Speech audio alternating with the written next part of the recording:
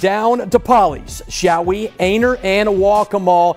And man, I tell you what, this might be the best game of the night in terms of just how it went down.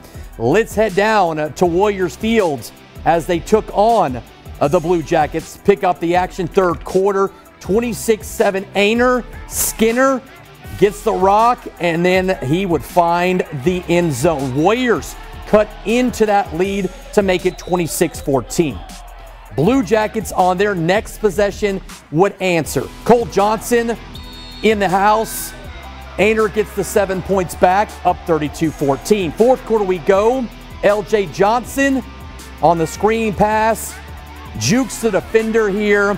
Bounces to the outside, up the sideline, goes in for 6. Waccamaw pulls within 12. We go fourth quarter, and it gets interesting.